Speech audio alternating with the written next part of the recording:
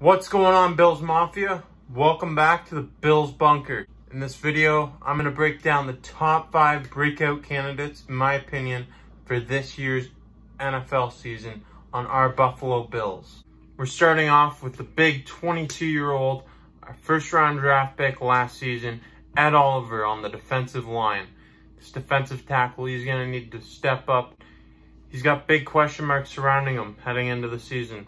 At just 22 years old, he's got a suspension potentially pending. We need to see if the NFL is going to punish him or not. I'm sure they will at some point, whether it be this year or the next, a fine or suspension, we have to wait and see. In his first 8 games played, so his first half season of his career, he posted only 1 sack. In the next 3 games, he proceeded to put up 4, which really demonstrates how much of an impact player he can be on the defensive line.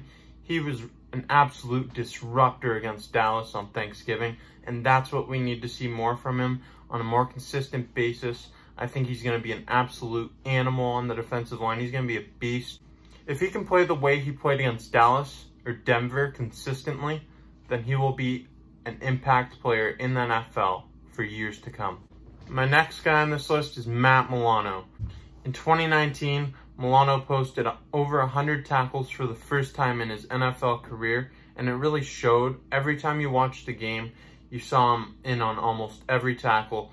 He's there, or he's in just the general area of the ball. He just puts his head down and does his job. In 2018, we saw him get 3 picks. He didn't have an interception last season, but with the tackle stats and then the interception stats, you can see that he can do amazing things in both facets of the game, pass coverage, and he can make the tackles. You just need to see it all come together at once, and that's what I expect in 2020. I expect him to be a presence in the pass game and the run game, stuffing the run, stopping some passes, swatting them, doing whatever he needs to do. Just expect to see Matt Milano improve in 2020. Matt Milano is absolutely a beast, and he's definitely a breakout candidate for this season. My next breakout candidate is Dawson Knox. Knox demonstrated he has a big playability, a very big playability. He made some great plays this year against Baltimore, Cincinnati, New England. Although the big playability is 100% there, it's definitely something that you can see. It needs to be more consistent. With Stephon Diggs coming into this offense, definitely expect Dawson Knox and Cole Beasley, John Brown, these guys to get open more. I think Dawson Knox should be doing a lot more drags or verticals even, because it's just going to be hard to pick who to cover, and Dawson Knox is going to be the odd man out most of the time, I feel. Last season, Dawson Knox only brought in 56% of the passes he was targeted on, which is not going to cut it in the NFL. If Knox can be a threat in the passing game on a more consistent basis, he could actually be one of the best tight ends in the NFL at one point. And he just needs to work on that blocking as well. So blocking and consistency are the 2 things we need to see for a breakout season from Dawson Knox this year. Devin Singletary bursted onto the scene in Buffalo last year, rushing for over 750 yards and averaging 5.1 yards per carry. Singletary is quickly becoming a fan favorite in Buffalo, and as a matter of fact, Derrick Henry was tied with Devin Singletary for 3rd place in the NFL among running backs in average yards per carry in 2019, in Devin Singletary's rookie year. Watch for Singletary to improve on those numbers that he already posted last season. He only played 12 games, so his numbers are definitely going to go up. And honestly, I expect Singletary to be a leader on this team and somebody who's going to be mentoring Zach Moss, showing him a lot of the ins and outs that he learned from Frank Gore last season. I'm excited to see what Singletary brings to the table. I think he's the next great running back in Buffalo. Finally, I've gotten to the last breakout candidate on the Buffalo Bills for 2020, and it's none other than Josh Allen, number 17, our quarterback.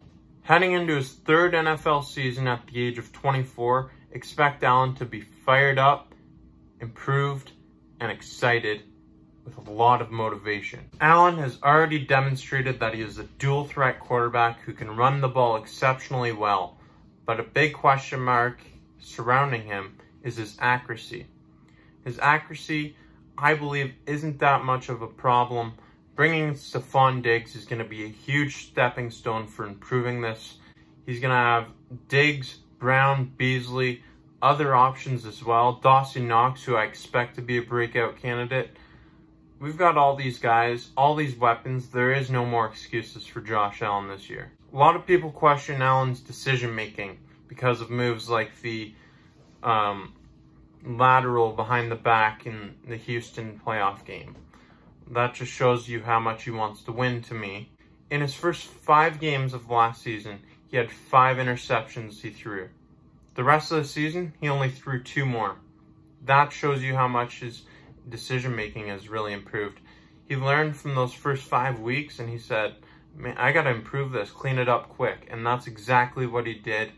Josh Allen's demonstrated that he's improving every single time he steps on the field, and that's all you can ask from him. Expect this season to be a breakout season, especially because of all the weapons he's surrounded with. This is the year Josh Allen breaks out. That's all for this video. Thank you for watching. Be sure to check out the other videos on the Bills Bunker. I have reaction videos, other Buffalo Bills videos. I also have another channel. It's called Maple Leafs Media. It's all about the Toronto Maple Leafs hockey team.